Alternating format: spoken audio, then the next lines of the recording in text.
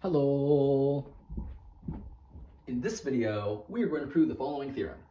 Suppose f is a function from the real numbers to the real numbers, such that f of x times f of y is equal to f of x plus y, for all real numbers x and y. If f is continuous at x equals 0, then f is continuous everywhere. Now, let's first remind ourselves what it means for f to be continuous at a real number c.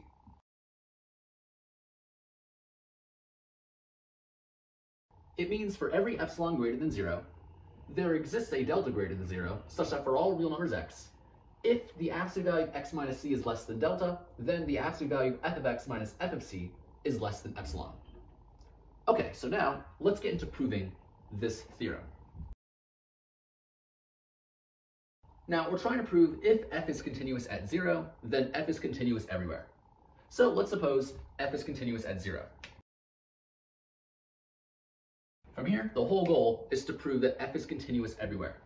And to prove that f is continuous everywhere, we're going to split this up into two cases.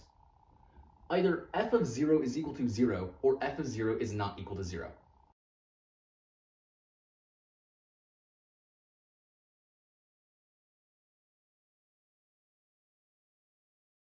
Let's first consider the case f of 0 is equal to 0.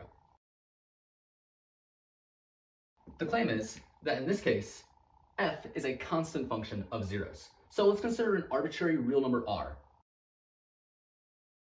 And from here, we're going to show that f of r is equal to 0. Now notice, we know that f of r is equal to f of r plus 0.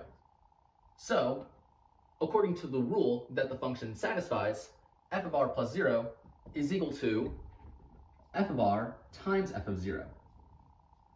But f of 0 is equal to 0, so this is just f of r times 0, which is equal to 0. So this shows f of r is equal to 0. Since r was arbitrary, this means we've shown for all real numbers r, f of r is equal to 0. So f is a constant function of zeros, and any constant function is continuous. So this is essentially the trivial case. So clearly, f is continuous everywhere. Now, let's consider the case where f of 0 is not equal to 0. Now, to prove that f is continuous everywhere, we're going to show for all real numbers c, f is continuous at c. So to prove that, let's consider an arbitrary real number c.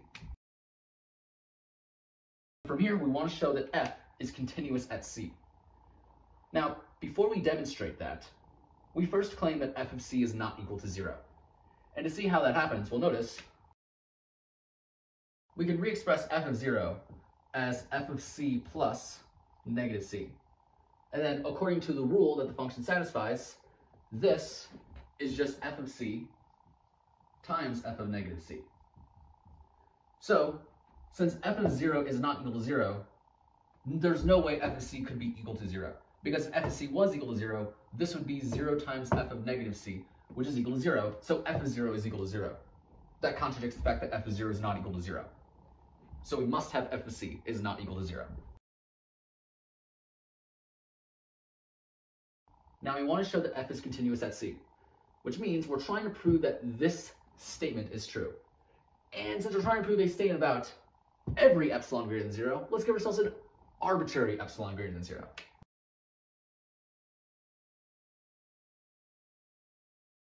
From here, we want to find a delta greater than 0 such that this is true. Now, we know that f is continuous at 0. So what does that mean? Well, in the definition, if we replace c with 0, well then it means that this statement is true. And this statement works for every positive real number. So in particular, it must work for the positive real number epsilon over absolute value of f of c. So we're going to replace this positive real number with epsilon over absolute value of f of c. So then in that case, there must exist a delta greater than 0, such that for all real numbers x, if absolute value of x minus 0 is less than delta, then absolute value of f of x minus f of 0 is less than epsilon over absolute value of f of c.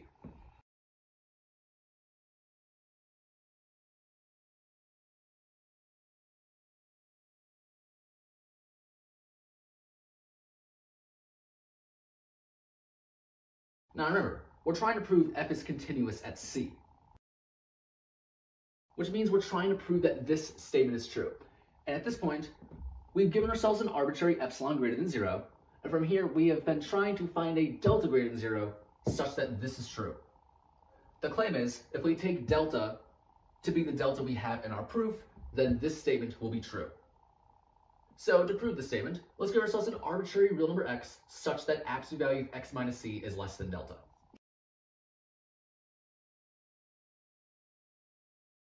From here, the whole goal is to show absolute value of f of x minus f of c is less than epsilon.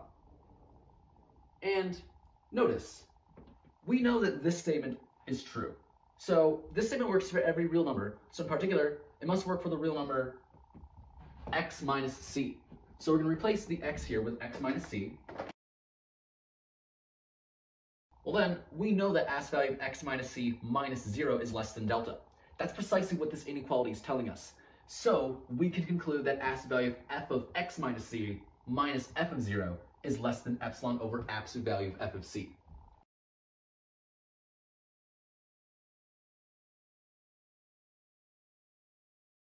Now, we want to show that absolute value of f of x minus f of c is less than epsilon.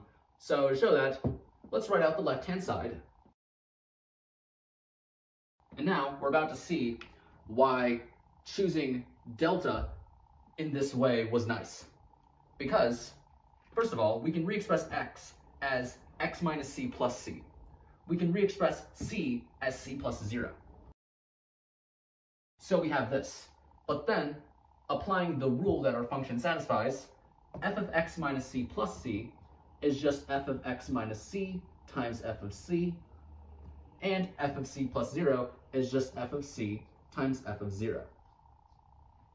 So both these terms contain an f of c, so we can factor out the f of c. So we get this, but then we can split this up into a product of absolute values. So we get this, but we know that absolute value of f of x minus c minus f of 0 is less than epsilon over absolute value of f of c. So this guy must be less than absolute value of f of c times epsilon over absolute value of f of c.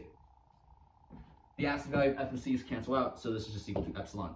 And this shows that absolute value of f of x minus f of c is less than epsilon, which is exactly what we wanted to show.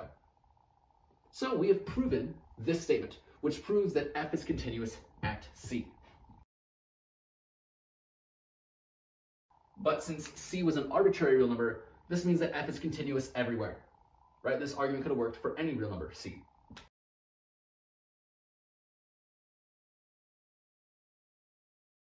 So this completes the proof.